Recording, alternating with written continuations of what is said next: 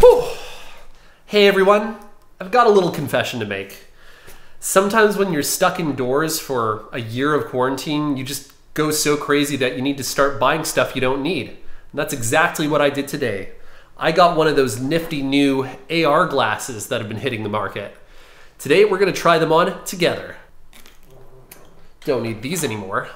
These are already so cool. They're totally not my glasses from high school. I guess I should pair it with my phone now. All right, and paired. Whoa!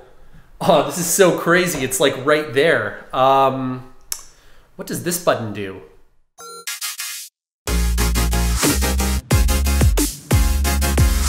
Hey everyone, welcome to Wondershare FilmoraPro. My name's Johnny, your name is the audience, and today we're going to be taking a look at this really cool HUD effect. AR glasses might still be the technology of the future, but that doesn't mean that we can't imagine what it might look like. Today we're going to break down this effect so that you can use it in your sci-fi or superhero themed projects. Don't forget to subscribe to our channel if you're new here, and without any more waiting, let's get right into it. As you can see, I had my camera staying still on a tripod to make this effect way easier to pull off, since we don't want to complicate this one with motion tracking. I also played around with my Philips Hue lighting to change it right around when the HUD is supposed to show up. This step isn't necessary for the effect, but it can definitely help make things look a little more convincing. So I'm going to want to make my HUD effect start right around where the lighting is changing. Let's say right about here. I'll start by creating a new plane. I'm going to call this plane HUD. I'm going to make my HUD look orange, but you can choose whatever color you want. Once I've created my plane, I'll drag it onto the timeline at the point that I want it to first appear. And as you can see, we now have our orange plane superimposed over the other clip. Imagine this orange image as a holographic display that you're looking at. Which parts are glowing and which parts are you able to see through? For my look, I'm going to have an orange border around my HUD, which I can turn this plane into by double-clicking the rectangular mask tool, switching back to the selection tool, and dragging it from one of the corners while holding shift. Just like this. In the controls panel, I can click the invert icon for this mask. I can add buttons and other things to this effect, but first, let's make this HUD look like it's actually in front of me in 3D. First, I'm going to set my plane to add, to make it glow on top of the footage. Next, I'll add a scan line effects for style, and I'm going to use the heavy preset. Next, we'll add a quad warp effect to make this effect look 3D. You can take each corner of your image and move it around so that it looks like it's in the room with you in 3D. In my case, I want to make mine look like it's tilted and in front of me. So I'm going to draw this trapezoid shape, but feel free to experiment with what looks best. Next, we'll add a neon glow effect, and I'm going to choose a much redder orange for this color. I'm going to set the intensity all the way up to 1, crank up the radius a bit, and set the blend to add. Let's scrub ahead and see how this looks on our shot. Finally, I'm going to add some blur to the background of the HUD. This will make it easier to see and read the contents that we'll put on top of it.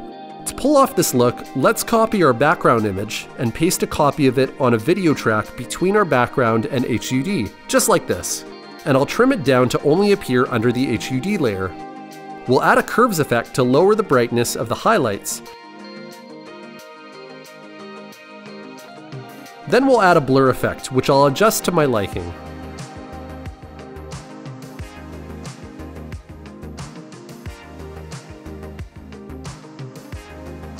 Next, let's use the freehand mask tool to draw a mask that matches the shape of the HUD.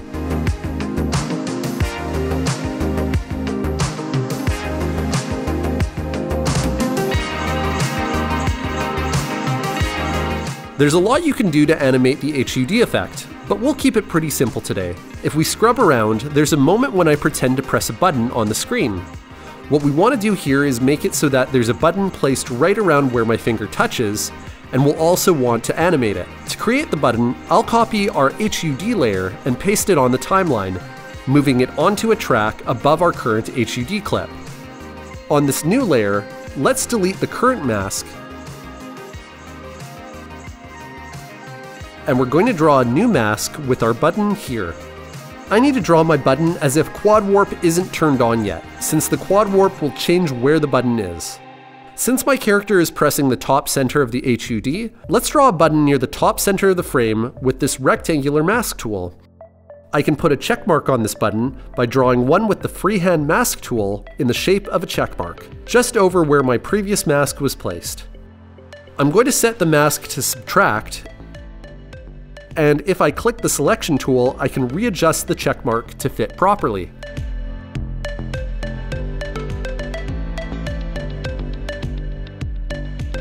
I can also add more buttons to my HUD by repeating this step again, or I can add text to my HUD by copying the effect on my HUD, creating new text with the text tool,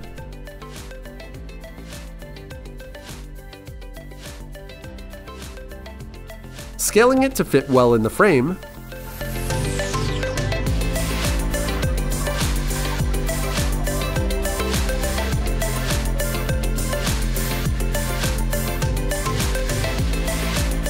setting it to add and giving it a color,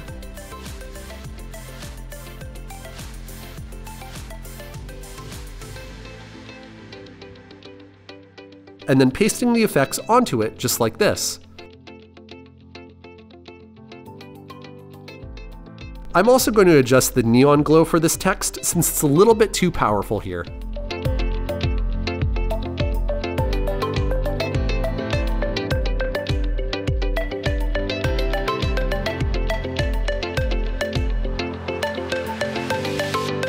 To make our button look like it's being activated, we can go to the clip that the mask is on and set its opacity so that it's dimmer until I touch it with my finger right here. Right before I touch it, I'll create a keyframe at 50% opacity. And then one frame later, I'll crank the opacity up to 100%. And I can also make it fade back to 50% opacity many frames later.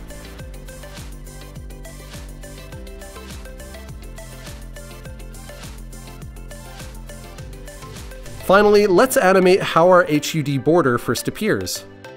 For me, that's right after I press something on my phone and the lighting starts to change. For now, I'll turn off any other tracks that aren't the HUD border or the background footage. Let's go to the beginning of the effect, and I'm going to play with the HUD's scale and position. Let's set both a position and a scale keyframe at the very beginning of the effect, and keyframes for both about 5 frames into the effect. Finally, let's set one more scale keyframe about 5 frames after that. Let's set the first scale keyframe to 0%, and adjust the first position keyframe so that it looks like the effect is coming out of my glasses.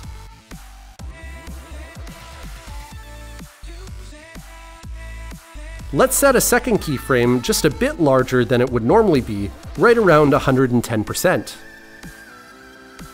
Finally, let's highlight our second and third scale keyframes and our second position keyframe and click this icon up here to convert them into smooth keyframes. I can even turn on the motion blur option to make this animation smoother. Here it is. Next, I'm going to go to our blurred footage on the second track, and sometime after the HUD has grown to its final size, let's start setting a few opacity keyframes. Nothing too complicated. We just want to create about 6 keyframes that are all 1 or 2 frames apart.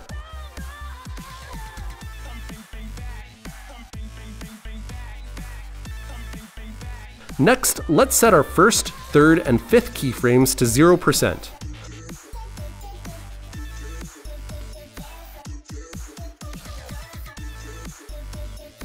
Highlight every keyframe and click on this square icon up here. Now we'll have a cool flickering into existence effect.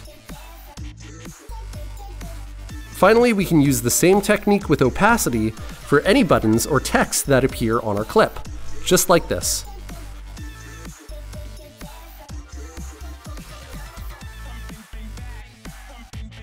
Let's take a look at our effect. So that was a look at creating this HUD effect in Filmora Pro. The possibilities are honestly endless, so I highly encourage you to go out and experiment with your own looks. Let us know what else you'd like to learn in the comments down below. Don't forget to subscribe, and remember, there's no limit to what you can make. Isn't that right, Yox? Isn't that right? Ow! Why are you biting me? Don't forget to subscribe.